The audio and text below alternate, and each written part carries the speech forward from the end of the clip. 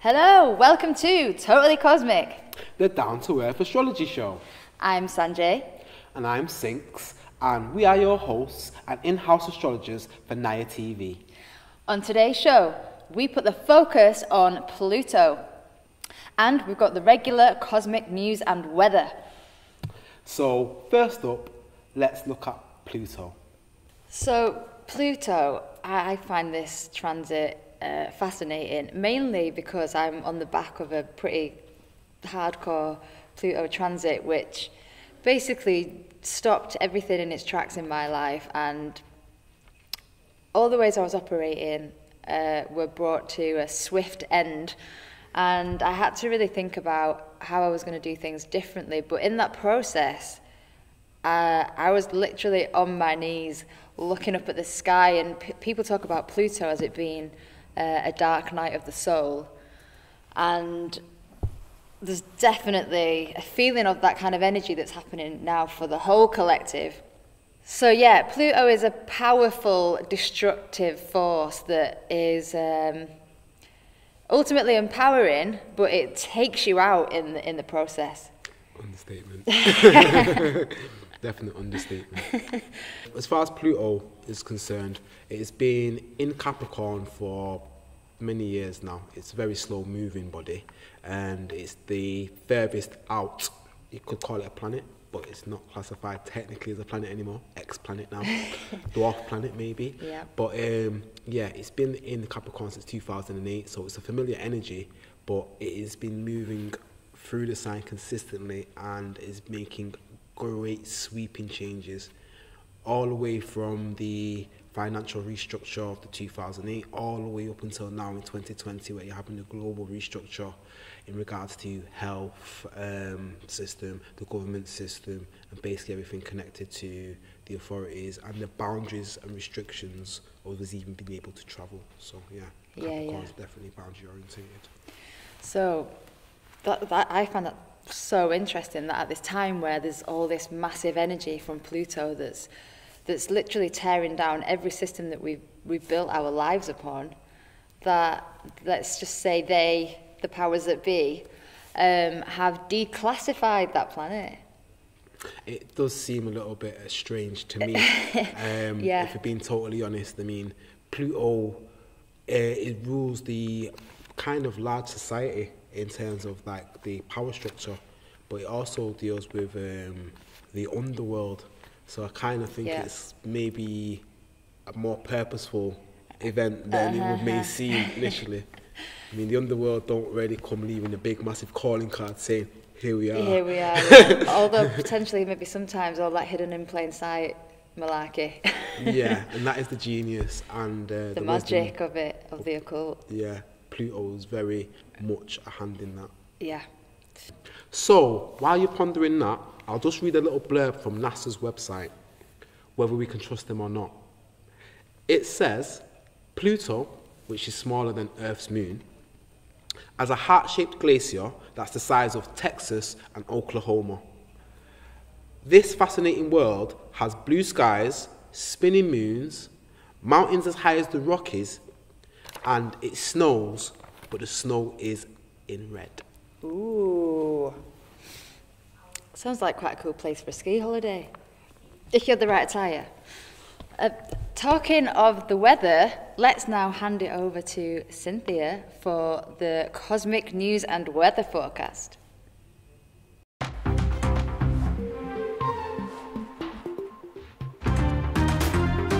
Hello,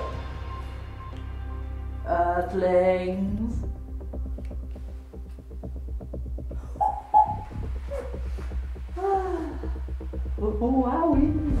Welcome to your cosmic news and forecast. I'm Cynthia Starburst, and these are the headlines. Strict controlling Saturn in human-focused Aquarius tries to bring in jab passports. Expansive Jupiter in freedom-seeking Aquarius rebels against them. And Uranus, the planet of the unpredictable in the sign of money, money, money, Taurus, brings about flurries of excitement, public interest, and boosting profit of the cryptocurrencies.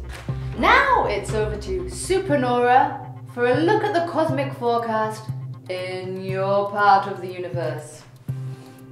Nora? On May the 20th, the sun enters Gemini. We can feel very sparky, full of ideas and determination to take action on them. Learning new stuff and having a sense that we are constantly evolving can be very apparent here. Now, the shadow side to this can be a bit of mental restlessness, and we can end up talking the hind legs off a donkey. So it's good to use our brains in a way that is purposeful and insightful. Writing down all your words and emptying your head can be a good way to make sense of everything. On the 23rd, Saturn goes retrograde in Aquarius. Now, unlike me, Saturn loves rules and regulations. He's a very domineering influence, like a strict father figure who thinks he knows what's right for us. Now, there are many positive Saturnian traits that benefits humanity to develop, such as responsibility, accountability, and clear boundaries. He's also very linked to karma and past lives. So during this transit, we are collectively wrapping up past lives. Now, some other sides to Saturn can be a little bit full on, as they say. While he's going backwards, he can actually become stronger. And while he's in the sign of Aquarius, this can lead to him trying to replace more restriction and control over people. Now, while on paper this sounds pretty rubbish, it's important to remember that the universe has got our back, and that strict limitations on the rule-breaking sign of Aquarius can ultimately cause a liberation of the people. We can think of this time and Saturn having the background foundation of our lives. And now, as he's switched signs from Capricorn to Aquarius, we are all getting used to a new normal. As the lives of all of us globally are being affected by restrictions in one way or another, it's time for us to open up and rewrite the rule book ourselves, with a sense of karmic responsibility to do right by ourselves and our planet. On the 26th, we have a full moon lunar eclipse in Sagittarius. Oh, now we're on to something zesty with this one. Here's the science bit. During a lunar eclipse, the sun, earth and moon are lined up, creating an earth butty. Now, this can have a huge impact on our emotional world and our relationships with ourselves and others. It's encouraging us to have a big reset. It's like a big cosmic hand coming down and giving us a nudge in the realm of growth and expansion. Now, Sagittarius is the type of energy we all need right now. It's warm, generous, optimistic, and able to see the bigger picture. So, old stories that we've told ourselves of how we're supposed to live or how we're supposed to earn a living are being challenged here.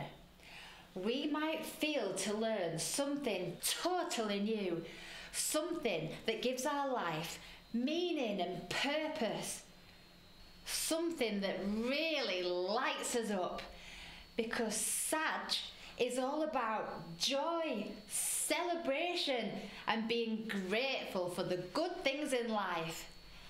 This is a permission slip to laugh hard and loud where possible. So good luck to you, and use your time wisely. Now, the last transit of the month, Mercury goes retrograde in Gemini.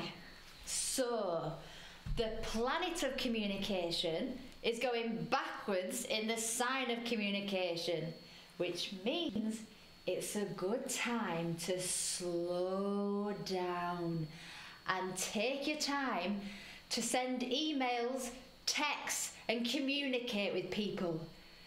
Communication can get a bit clunky and technology can go haywire. If you prepare for this, then you can swap out frustration for understanding. If your email never reaches its destination, or if somebody you're in dialogue with gets the complete wrong end of the stick, it's a time for all the R's. Reevaluate, reassess, research and reinvent. Maybe you want to change how you engage with social media or how you get from A to B. Your mind can naturally go over what it's perceived as mistakes during this time and self-correct when Mercury goes forwards again in June. So that's it from me today. It's been a pleasure chatting with you all. I'm going to hand you back to Cynthia now in the studio. Ta-ra! Super! Thank you, Nora. Now it's time to get up close and personal with your horoscopes. Here's the man himself, Mr. Sinks. It's over to you. What are you saying, people? Back to shooting for Totally Cosmic. And yeah, thanks Cynthia, got that. This month, the second half of May, yeah, it's going to be very interesting for the fact that although it starts in Taurus season from like May 15th, 16th onwards, it's going to move into Gemini season. So the sun's going to enter Gemini, and alongside that, we've literally just recently had, just before the 15th, is Jupiter move into the sign of Pisces. So guess what, people? Jupiter is known as one of the traditional rulers of Pisces, and with this being the case, Jupiter is back at one of its home signs. So welcome home, Jupiter. We're going to have some great expansion in terms of maybe, I don't know, some of the spiritual sides of life, some of those hidden secrets that you don't really see on the surface, because Pisces definitely deals with that. So people, let me get to it for the signs. I am going to start with Taurus, because it's still your month. Sorry Aries, got to wait till last this time. So Taurus, it starts with like all of these planets still in your first house, but really what's going to happen is planets are going to move and shift through to your second house into Gemini, or at least the sun, and the focus is going to be more on your finances, and you're going to be looking at what you did spend last month or the first part of the month, and recouping and maybe looking at things to add to that in terms of technology and information. After you, Taurus, you've got Gemini, and Gemini, birthday season, representing for the purple one, that is Prince, that was a Gemini. So I'll give you a little bit of flavour and say that with the sun shining into your sign halfway through the month of May, you're going to have that thing of coming out from the shadows into the limelight. Definitely have to say that for you guys, Gemini. So it's going to be all about you towards the second half of the month. So we're going to be looking forward to your get-togethers. Cancer. Cancer for you, with this shift, you're going to have the situation of it being your turn to step into the shadows and get a bit of time to recoup, because from the 11th house, it moves over to the 12th house. And the 12th house is the place where Pisces kind of has a great influence of being in the background, in isolation, meditation, and just, yeah, healing also in a quiet way. So while you're in the shadows, Cancer, that's definitely something to consider, and it's going to be your birthday month after Gemini, so until then, just, you know, fall back for a moment. We got this.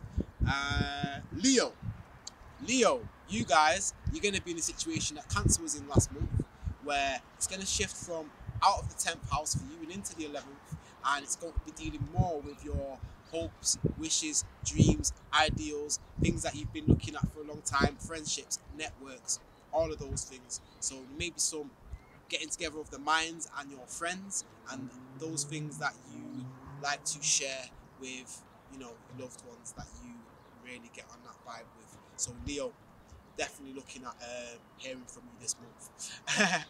Virgo, for yourself, you're in a different situation now, where it shifted from your ninth house of foreign travel, long distance, philosophy, and things that you kind of believe in, all the way through to your 10th house of career, vocation, and public recognition. So this is going to be partly your time to be in your P's and Q's. And get it right, Virgo. So, as I say, 10th house kind of puts you out there in the spotlight. Everyone's kind of going to know what you're on. So I take it to you to, take care of business. You know how I do that, Virgo. Libra. So it's going to be shifting from the 8th house into your 9th house. And this is a little bit more pleasurable after dealing with the 8th house of joint finances and taxes and whatnot. So with Libra, you got the situation of looking into what you're going to be doing in the future, what you believe, some of your philosophies, maybe even thinking about long distance travel. It's your time, Libra. You might get a bit lucky. After you, Libra, we know it is Scorpio. So Scorpio, you got a bit of a mix this month. I'm thinking of Prince because he had that Scorpio with him.